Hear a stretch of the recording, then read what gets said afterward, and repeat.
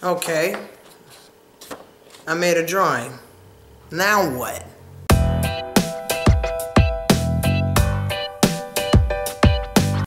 Welcome back to another Vanquish Studio video, and before we get started on using a rubric, I want to remind you guys, hit that subscribe button. Okay, let's get started. What is a rubric? A rubric is used to evaluate a performance, a product, whatever it is that you're working on. So in our case, it's going to be a drawing. More specifically, a drawing of a hand. We're going to use the product, which is the drawing, to measure the performance, which is how you drew that drawing and were you successful at it or not. So I need to draw a hand. Because basically what I want to work on and what I want to fix are hands. I'm having trouble with hands, but more specifically like posing in the hands. So that's what I'm going to start with. Just a basic idea of posing the hand.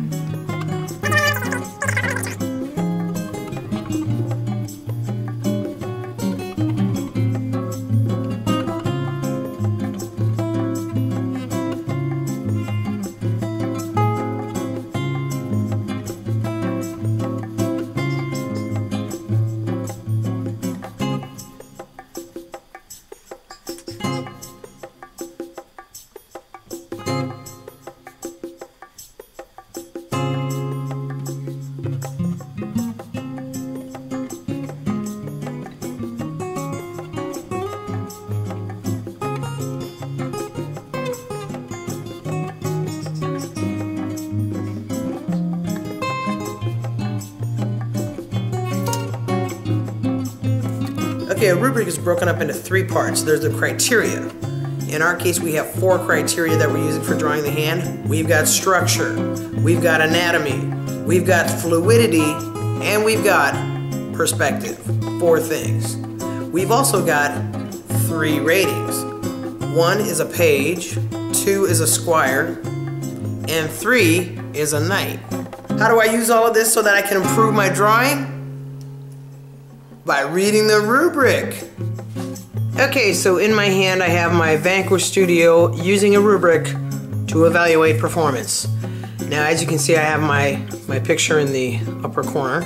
And as for structure, if I look at this and I look at what the indicators are for a 1, a 2, and a 3, if I look at my hand, I'll be honest with you, I think I'm at a 2. Now as for the anatomy, here are the indicators for anatomy. Here is the indicators for a page, a square, and a night.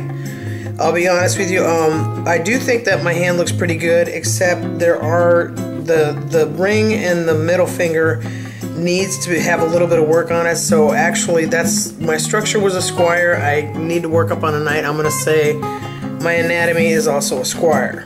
I need to work on it. As for fluidity, I do think that the hand is posed in a good position. I think I'm already up there at a night, and so I'm okay with that. So I don't think that that's a problem. And as far as perspective, the hand is correct, but there's just the middle finger is a little bit too long, and the ring finger is too short, and the pinky finger is too short.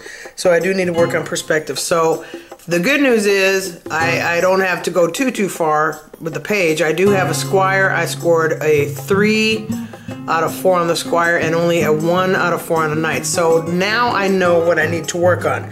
So the next time I'm drawing my hand, I need to work on the structure, I need to work on my anatomy, and I need to work on my perspective. So it narrows it down a little bit. Now of course, if I wanted to, I could take this hand. So now that I've looked at my rubric, I understand that right here, this is anatomy that I need to work on. This finger right here, this joint is a little bit too long. These fingers are a little bit too short as far as perspective. So the next time I draw the hand, I know what to work on and how to fix it.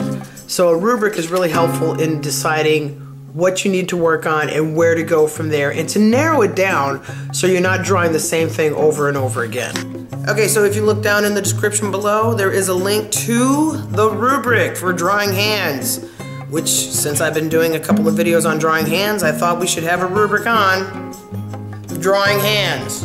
So anyway, you can download it for free. I hope you found this video helpful. If you did, Don't forget to like it, share it, tell people about it, and I will see you next Friday.